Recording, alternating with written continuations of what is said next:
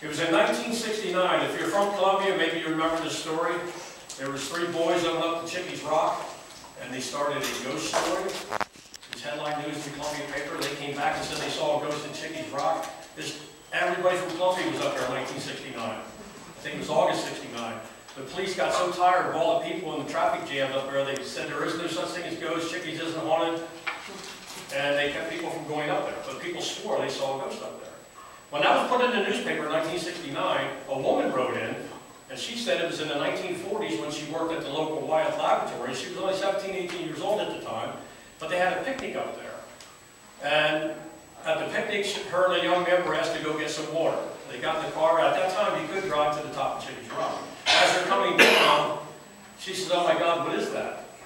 And they both looked over, and she said it was a strange tree creature.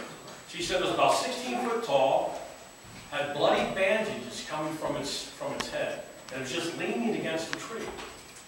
When they were that frightened, they went back home, and people picnicking. We have to get out of here. There's something so horrible here.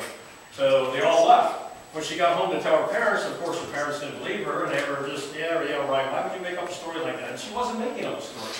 Some of her friends, some male friends, they came over to the house. She told them what she had seen. So these brave guys were going over to Chickies to see this thing, and they saw it. They said in the blink of an eye, it would be here, and in the blink of an eye, it'd be over there. The wind would pick up and everything like that. So again, I was up there looking for strange tree creatures for years. I haven't seen any yet.